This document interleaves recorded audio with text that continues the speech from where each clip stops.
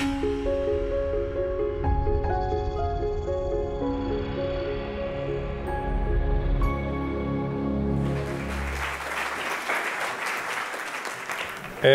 Björn has mentioned a lot of things from the SRE book specific to monitoring. Thanks for the sales pitch. I will talk more about the philosophical background, the idea of site reliability engineering in general. So site reliability engineering, it's kind of a weird name. So what does this site part come from? Well, essentially, Ben Traynor had a team of 7 people running all of production, and their mission back in 2003 was to keep the site up, where the site was google.com. And if google.com is down, even back in 2003, that was big news and was very bad for the company. So that's a critical mission, and that was their mission statement. Nowadays, site reliability engineering is much broader. There are lots of different services that are run by SRE teams, internal services, internal infrastructure, many different things. So maybe service reliability engineering is what you might like to think about it. But then there's that second word in there, reliability. Well, I guess everyone agrees that reliability is a nice property, but is it really that important? I mean, as a developer, you can probably come up with a huge list of properties and things that you want to see in your software. And reliability is one of them, sure. But is it the top priority? Well, you could argue about that, but let me prove it to you. So, you probably all know a service from Google called Gmail. It's a webmail thing. You probably have at least seen or maybe even used it. And if you look at that Gmail 2016, it has like tons of nice features. It like sorts stuff into social and promotions automatically. It has this very powerful search and lots of things under the hood that you don't want to miss. Now imagine I would strip all of these nice features away and would give you a like 5-year-old version of Gmail. That would be really disappointing. You got used to all of these nice features. You don't want to lose them. But what if the alternative to a Gmail 2011 or so would be that other product that I call Gmail 500? Would you prefer that? Because it does not matter which features you have, which features you offer, if they're not available, if your users can't use them. So it's better to lose any kind of feature if you can make your system available and reliable. So that is the top feature that you want. But the problem here is reliability is a bit like oxygen. It's all around us, and yes, everyone knows we need it to survive. But because it's so ubiquitous, it's easy to take for granted. You quickly forget about it. And the problem is, when you notice that it's gone, it's kind of too late. And you are in a very dangerous situation then, and it probably will take you a long time to work yourself out of that situation again. So when a system systematically fails, there's probably not just one thing that went wrong, not 2 things, probably 3, 4, 5 things in parallel that went wrong, one after another, and then they caused this perfect storm that took down your whole website or something. Now, to get it up and running, often it's not sufficient to just fix one of those 5 things. Often you have to fix all of them. And until then, everything is on fire. So the problem here is you have to plan ahead to make sure that you stay reliable and it's not something where you can just react and fix things when they break. Now the problem here is, as I said earlier, as a typical developer, you have so many things on your plate, and reliability is one of them. But there are other things that people pressure you to do, things to implement, things to take care of. You have to launch, there's a deadline. Let's do monitoring later, right? We can add that. People will let us know when the service is done. So the real important thing here is that you have someone in your organization who is dedicated to reliability, whose sole purpose and mission is to make things reliable and to keep them reliable. And that person can speak up, that team can speak up and say, look, we need to take care of this, and we will take care of this. We own this topic. And that is why site reliability engineering inside of Google is its own organization up to the SVP level. And that makes us very autonomous, and it gives us the voice to speak for reliability.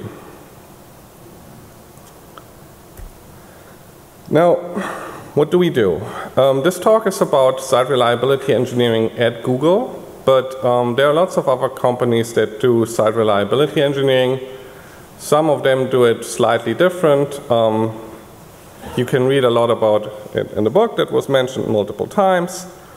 And one thing that is very typical for SRE at Google is that we work at a large scale. Systems at Google tend to be pretty huge. So that gives us a lot of opportunity, but it's also a huge challenge. Because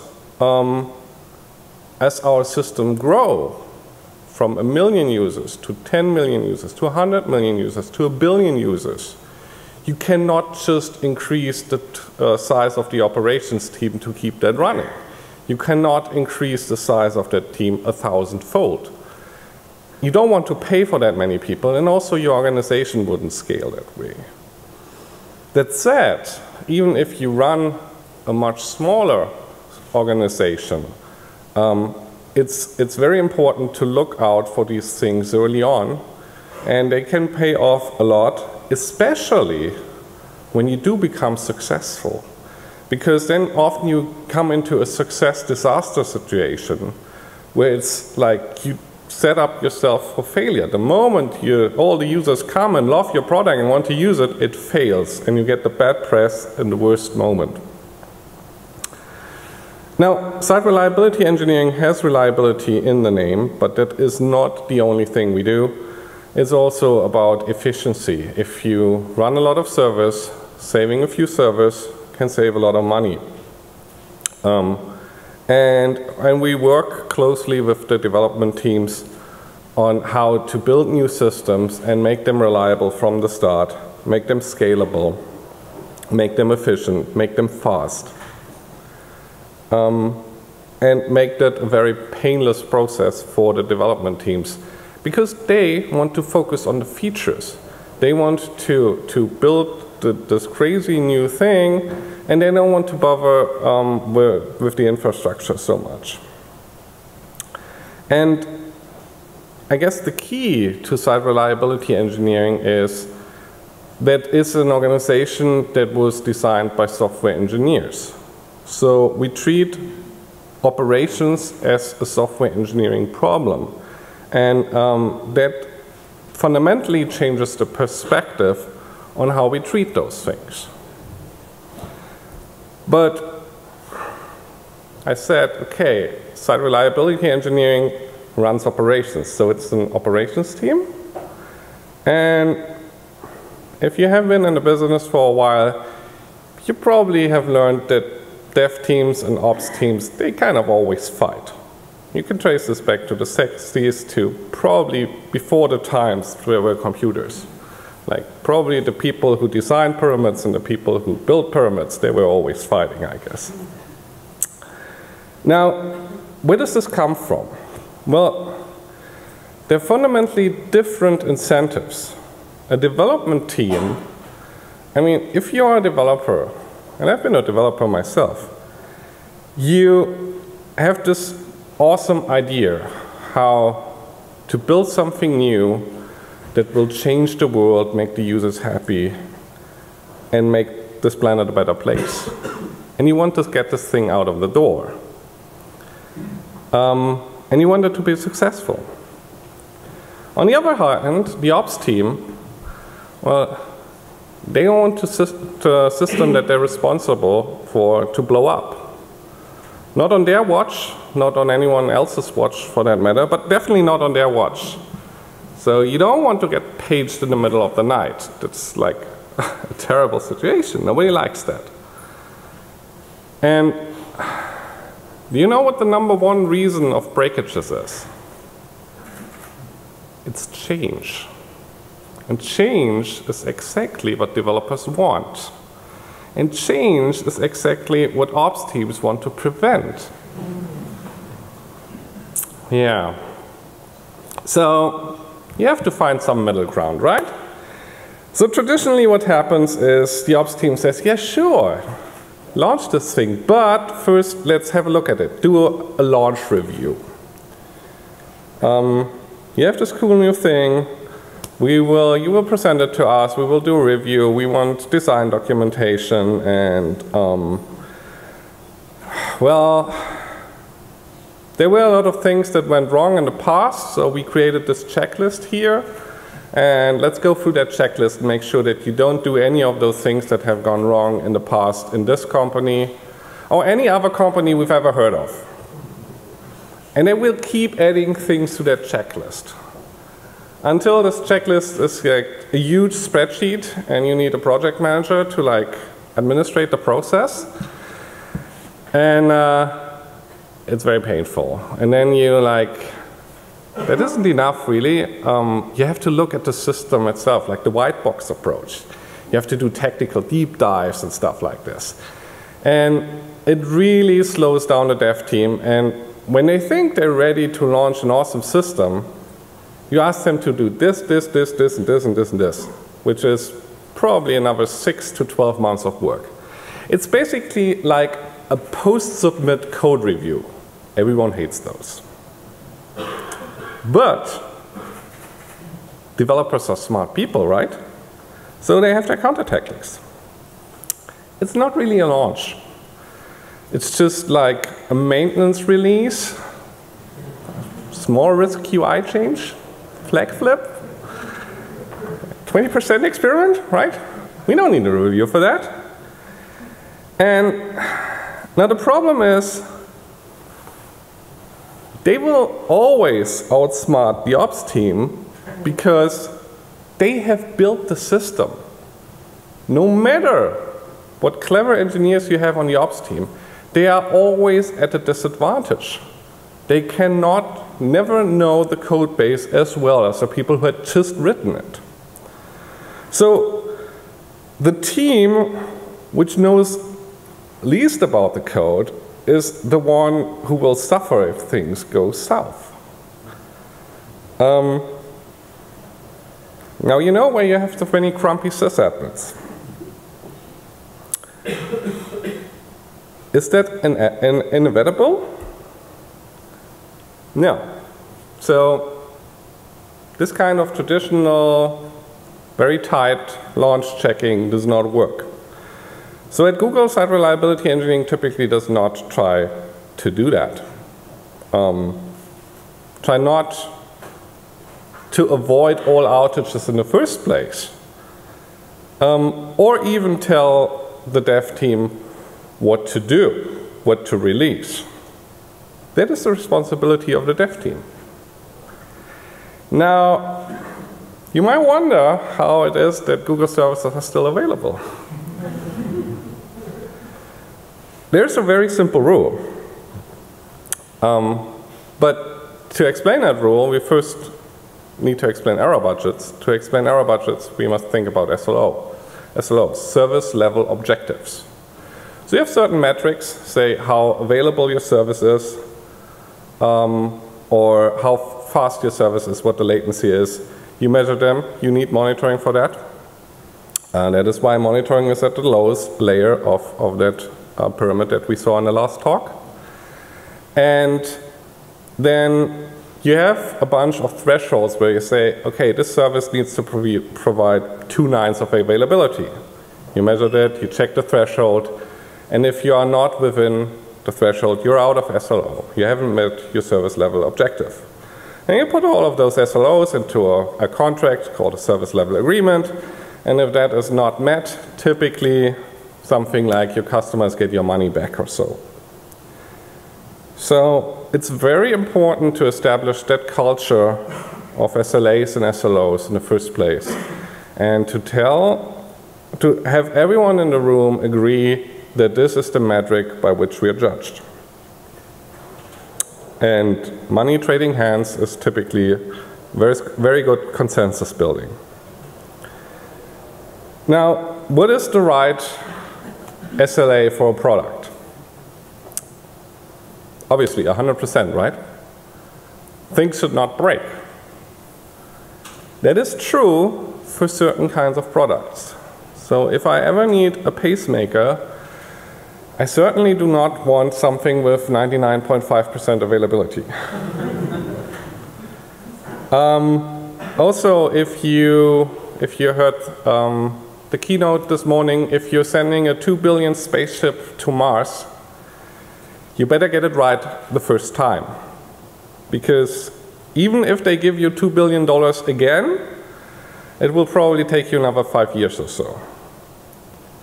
So those are cases where lives are at stake, where you deal with a once-in-a-lifetime chance where you might want to get 100%. But that comes at a cost. And the question is that cost justified? And if you look at devices like this one or like this one, and those are the things that we typically use to access such services, they don't come at 100% reliability themselves. If I pull out my phone out of my pocket, switch it on, and access a random web page, chances that that request will reach that web page are what? 99 out of 100 times? Probably. In other cases, maybe something is wrong with the phone, something is wrong with the cell signal, with the ISP, with something. Something happened, and your service didn't even see the request coming in. And so if 1 out of 100 requests will fail anyway, it doesn't really bother any user if 1 out of 1,000 requests fails because of you, because your service wasn't available at that time. That is just background noise that no one will even notice. So, of course, you can increase it to 4 nines, to 5 nines, but the cost is exponential. It's getting harder and harder to make systems that available, both from the engineering time and from the resources that you need to spend. And essentially, at the end of the day, it buys you nothing because your users don't notice. They have other problems. So the question is, what is the right goal of an SLA for your product? And I can't give you a general rule of thumb that is like up to the product management of your system. What is the right percentage that your users are happy?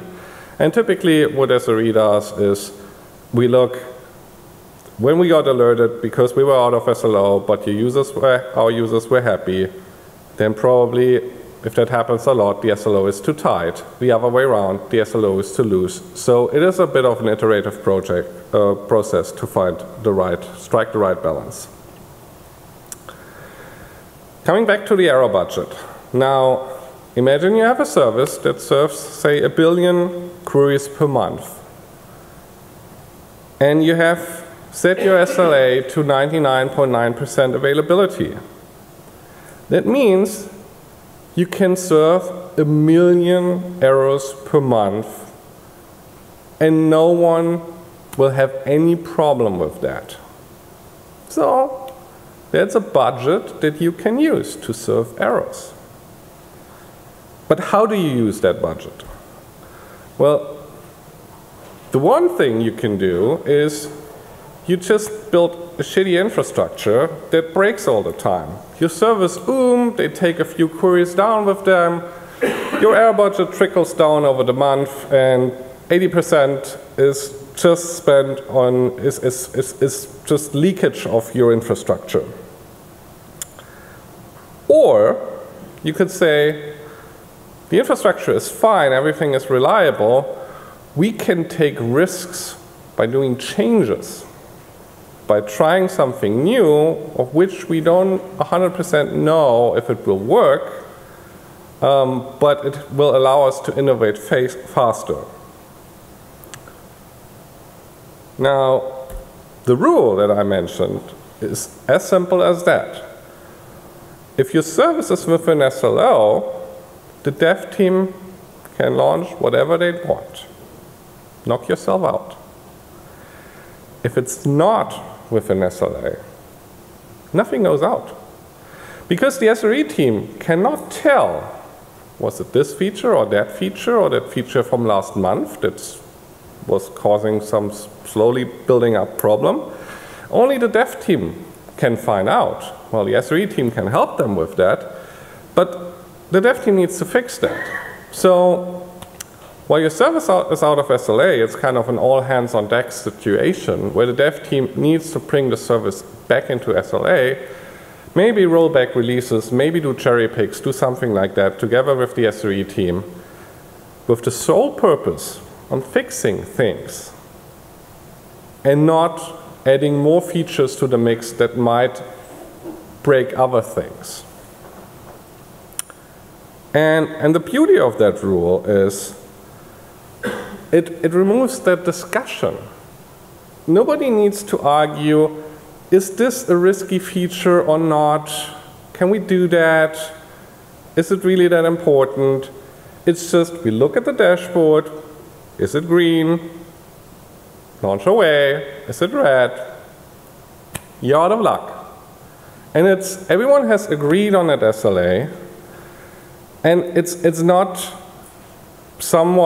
one side against the other, but both sides are working together to keep the system within the SLA.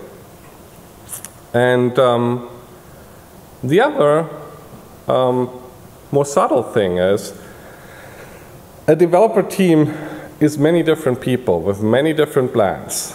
So it's not like they act as one and they produce one feature after the other, but many sub-teams are working on several projects at a time. And now, if I work on this world-changing feature that will increase our market share so much that the competition will start heavy drinking and give up and eventually change companies, I don't want your flaky, under-tested feature to go out 2 weeks before, blow our error budget, and I won't get promoted. So I will make damn sure that you only release stuff that is good. And I'm also on the dev team, so that's fine. The dev team is policing themselves, each other. And they don't have to fight with ops or something, because they know it's in their best self-interest. Okay, so you created a situation where the dev team and the SRE team work together on building a super reliable service that is meeting just the right SLO that you want. But there are multiple ways on how to do that. You can invest all the engineering and design stuff that you need to build an architecture that is well tested, very efficient and scalable and autonomous and everything. But that takes a lot of development time. Or you could just file hundreds of thousands of tickets that the ops team takes care of, and with one heroic act fixes the system. And yes, you can do that. There will always be someone on the ops side who feels very responsible for the service and will be very heroic to keep it running. Sleepless nights, no weekends, a lot of exhaustion. Just feed the demon machine with blood, tears, and sweat. Now the thing is, heroes don't have a very high life expectation. And while it might be very gratifying in the short term, in the long term, it just leads to burnout. And the worst thing here is it is very repetitive work. It's just like, go through the error log, fix this thing, fix that thing. Look at the ticket queue, oh my gosh, it's huge. Well, take it from the top. Site reliability engineers are coders, are engineers. We are bored easily, we don't want that. And our management doesn't ask us to do that. It's not about boring, repetitive work. But then, what does the dev team do? I mean, for them it's very tempting. Everything they can like throw over the fence to the upsides of things makes their life easier. And that sounds mean and malicious, but actually if you're in that position and you're very focused on your project and you think, you did a good job, you put in a few log statements and add a few unit tests, it should be fine, right? And then you launch it and then you forget it because you work on the next feature. And you don't actually see how that plays out in practice because you're not running the system. And all I see is all there is. I don't see that other stuff, so I forget about that. And it's another of those incentive problems. But unfortunately, there is not this one beautiful, simple rule to fix it, but we have 6 different fixes that work together. Number 1 is do not just make it very cheap for the dev team to shift work over to the ops team. And it works like this. There is one headcount pool that the dev organization gets. And they have to pay SRE out of that pool. So if you get 10 headcount for this year and you need 7 headcount just to crunch through the ticket queue, that means you have only 3 people that you could put on the dev team. That doesn't sound good. So typically what dev teams try to do is they try to minimize the headcount they give to the SRE team based on how much work they need to do on infrastructure to make things reliable. They find the optimal balance themselves because it's in their best interest. You could say, but wait a minute, that makes the SRE team kind of small, takes headcount away from that. Isn't SRE unhappy about it? No, actually, what it does take away is the stupid work, it's the repetitive work that is boring. And we don't want that. We want to be left with the very hard problems that the dev team cannot just fix by having another hour of design discussion. And SRE hires people from a very broad spectrum of skills. A lot of us have been some kind of system administrator, operator at some point. Many different backgrounds, but one thing that everyone has in common is that they can write non-trivial code. They are programmers, and they want to write code. Not everything we do is coding, a good chunk of it is, but we do know how to do it. So, first of all, we speak the same language with the dev team. It's a discussion among equals. And we also understand what they tell us, they understand what we tell them, we can explain what we need, and we know what we can reasonably ask them and what is like a software system cannot do or cannot do easily. And the other thing is that thing with that repetitive ops work. If you have a coder and you give them one ticket, they say, yeah, fine, I'll do that. Second ticket, they say, I think I know how this works. Third ticket, they're like, oh gosh. Fourth ticket is, I'm going to replace myself with a small shell script. And that's exactly what we want. Because what I mentioned earlier was, we want to scale the systems. And this kind of repetitive work that typically is based on the traffic that the system sees. The more errors you get, the more requests you get, the more errors you get, the more tickets you produce, you cannot scale that. But you don't want to scale the number of people on the team, so you have to automate yourself out of the job. And that's what we do all day long. But the systems keep growing, so we're still in business.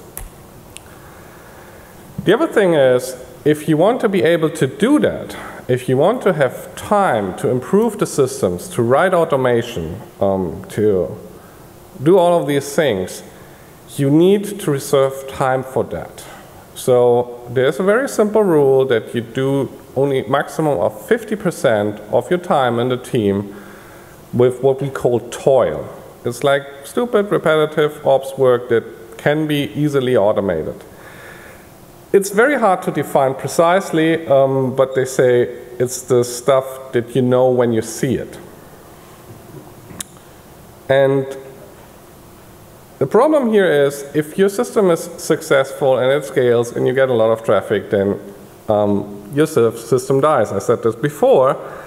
And now the automation helps you to keep grow, but you need to reserve the time, because otherwise you will be in that downward spiral and things will only get worse.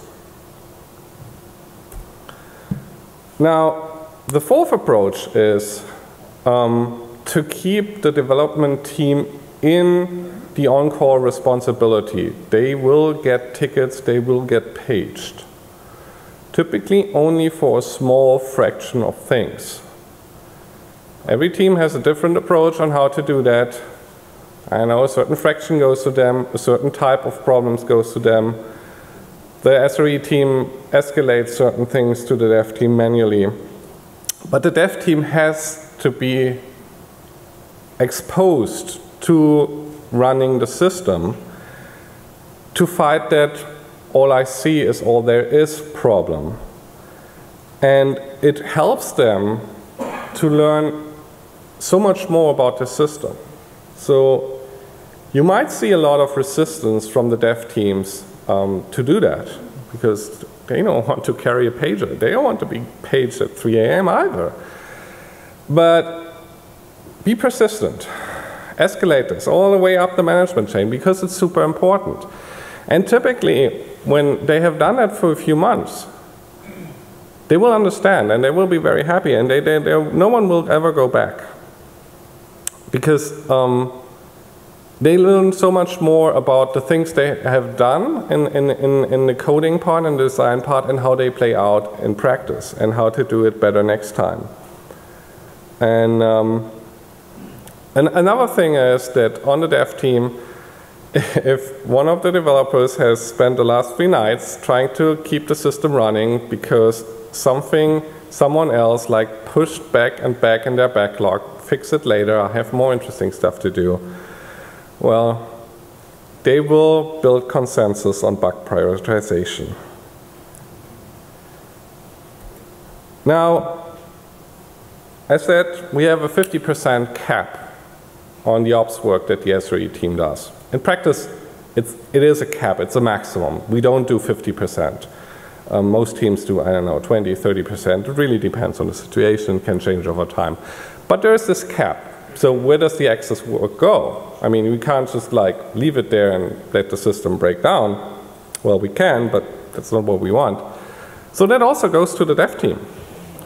So if you design a system where you don't spend enough time on making it reliable and you giving the SRE team a hard time, well, it will get back to you. You will have to chime in and help getting the system fixed. And that will help you to understand the effects of what you've done, and you will probably try to avoid to do that next time. And also it will keep you in the dev team from writing more features that can potentially further break the system. Another self-regulating system. Isn't that beautiful? Last but not least, nobody keeps me on my team. If I decide this is a terrible service and I don't want to do this stupid work anymore, I can go. I find any other SRE team, or because I'm a developer, I'm a software engineer, I'm qualified for a software engineering position at Google, I can just switch over to the dev team. To some dev team, probably not the one that built this terrible service, some other dev team. But, well, maybe to that dev team, because I think I can help them to do a better job. I don't know. But they will slowly lose their SREs if they're not providing a good working environment for them. And eventually it might happen that no one wants to work on that team anymore. Then what? Dev team is like, what happens to our service? Well, it's easy as that. Here's the pager. Here's the ticket queue. Go deal with it. Now that is a nuclear option. You don't typically want to do that. And it doesn't really happen that often. We make sure that dev teams and SRE teams get along very well and typically works out quite well. But it does happen, and this threat has to be real. You must make sure that your SVP, your CEO, is backing you on this. They must understand that they cannot keep other people doing a job that they don't want just because they don't want to fix their system. And then, if they understand that, it typically will not happen. Okay, third part. So, we've built a system that is designed to be reliable, and the dev team and the SRE team are working close together to keep improving the system. But there will be outages, that is certain. We did specifically not aim for 100% reliability because we don't want to. It doesn't matter to the user, and it will cost us a lot. It will slow us down, it will keep us from writing cool features, competition, heavy drinking, you know the drill. So there will be outages, and it's not fun. A little bit maybe, but really if you get paged at 5 a.m. in the morning and you know your customers have a bad time, nobody is really happy about that, but it's okay. Now, what we want is we want to get the system back on track as quickly as possible. And the first thing we can do is we minimize the impact. So your system has a certain time between failures, MTTF, mean time to failure, and then it has an MTTR, mean time to repair. How long does it take you to get it back up and running?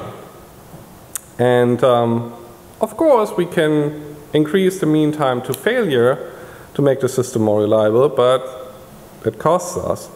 But we can also reduce the mean time to repair. How long does it take us to get it up and running again? And one thing that we do is the SRE team is directly in the loop. There is no NOC or operations center whatsoever. The SRE team is in charge of the service. And we have very good diagnostic information. If you get a general problem with your service down message, that's not very helpful. You have to figure out what is actually wrong with the service, where does it come from.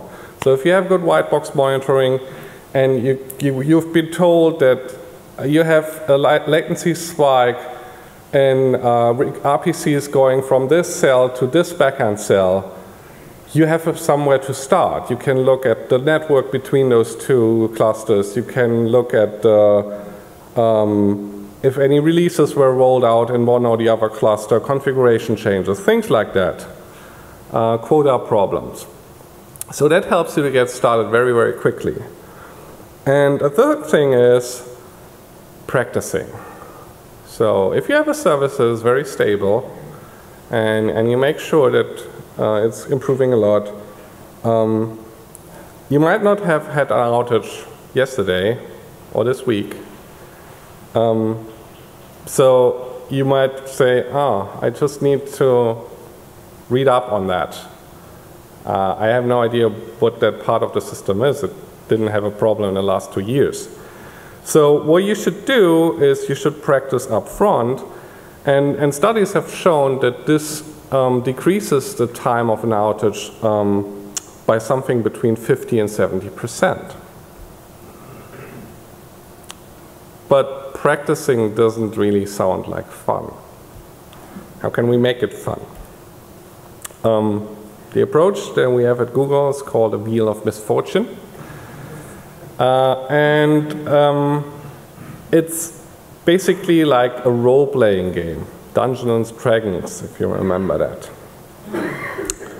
So basically you come up with a list of things that typically break in your system. You can make a pie chart like that.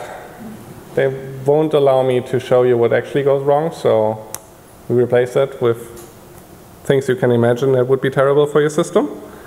Sharks with lasers, Sharknado, Shark Avalanche, ever popular bear cavalry. Don't want that to happen to your service. And then you pick one of those. You can roll a D20 if you're a D&D player. And one person on the team is the game master, runs the scenario, says, you get paged, the message says this and that went wrong. And then the victim, the players, try to figure out how that happened. They say, okay, I will look at that dashboard, what do I see? And so on and so forth, and try to find how to fix the problem and what has actually caused it. Because that is a very important part. We do not want to just get the system up and running again. That's our very first priority. But after the system is patched somehow, duct tape, but it's running, we want to figure out what was the root cause. And if it was a bad outage, we want to write a postmortem, and that postmortem should document what happened and why. But writing such a document takes a significant amount of time. Doing all the investigation for the root cause takes time. So you cannot do an arbitrary amount of these all the time. So we have the rule that you should not have more than a median of 2 events per on-call shift. You should typically, what was going on? Magic. You should not typically have more of these events, because then you would either not be able to really do a deep investigation or doing other things like project work. So that is why we typically have SRE with at least 8 people on an on-call rotation. We do prefer having 2 sites on different sides of the planet, so you can have a follow the sun rotation. You're not getting paged at 3 a.m. because the person on the other side of the planet is responsible. And have at least 6 people, so you have 6 weeks to do project work, so 5 weeks to do project work, or let's 4 weeks of project work, and 1 or 2 weeks of being on call as primary or secondary. And then you have enough time to actually write a good postmortem. So what is a postmortem about? A postmortem documents what has happened, what we found out, and what we should do about them. So it has a list of action items, and don't let those action items rot in that document. Put them in your bug tracking system and make sure they get prioritized. But the most important part about postmortems is that they're blameless. One of the many companies that I worked at, whenever something was wrong and there was afterwards a discussion, the first and only question was, who's to blame? And you know who was always to blame? The person who was not in the room at the time to participate in the discussion. So you better not take a vacation. That is not what you want, obviously. What you want is that people come forward and tell you what they did, how it went wrong, and not getting blamed for it. So we look at the process and the technologies. So if Christof pressed that shiny red button that took down the system, the question is not, why is Christof so stupid? The question is, why did we hit the button in the first place? And what can we do about it? And yeah, then we prevent that same thing from happening again. So hopefully you will not get paged for the same problem months and years over and over again. You will get new interesting outages that are fun to debug and will make a good wheel of misfortune. So, how are we doing on time? Okay. So, you hire only coders. You let them do whatever they want to improve the reliability of the system. You have to have an SLA, and everyone has to agree that this is the right SLA, and that's the most important thing. Use error budget to gate your launches. You have a common staffing pool. 5% of your ops work go to the dev team. The operational load on the SRE team is kept by 50%. You have to have enough people on your on-call rotation so they can actually do deep investigation without being exhausted.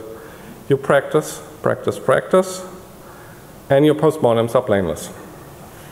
Now, shameless plug, the blue book, again. Get a copy of it, or if you don't want to spend the money, there is actually a copy of it online as Creative Commons at google.com/sre, so you can have a look there and then get your good old paper copy. Thank you very much.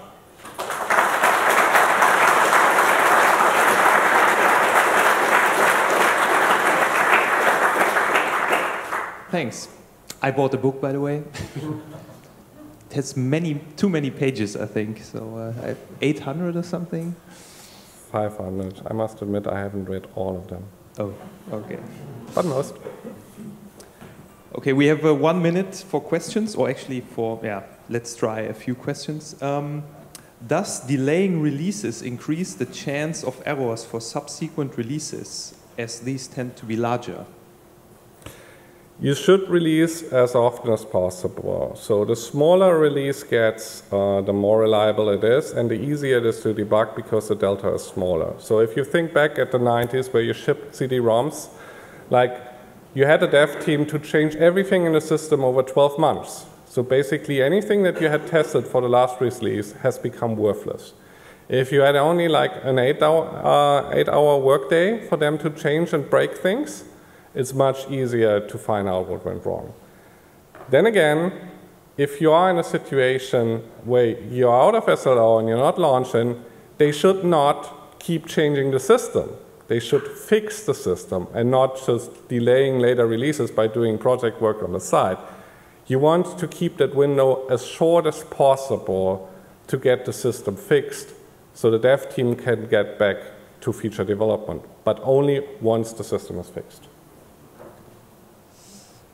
Is there a conflicting incentive regarding the diversity of technology used by developers? For example, every new language or platform used in the landscape increases the work of the SRE team,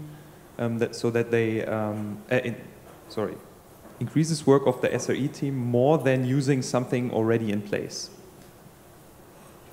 I guess there's a trade-off here. Of course, you don't want to like manage this like crazy zoo of things. Then again, the programming language that something is written in doesn't matter that much at the end of the day if you set certain standards.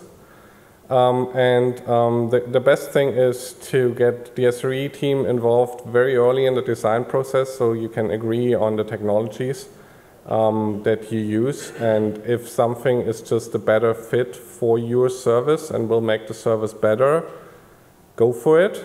If it's just because that's the fancy new thing that you always wanted to try out, maybe SRE will not be thrilled. Then again, reducing the number of critical dependencies that your service has is probably the best you can always ever do for increasing the reliability and also the headache that maintaining that code will give you. Okay, last question. Oops, questions come in so quickly. What are typical SLA budgets on different products? No comment. But there was a public announcement this week that Cloud Spanner now offers 5 nines of reliability. That is a lot.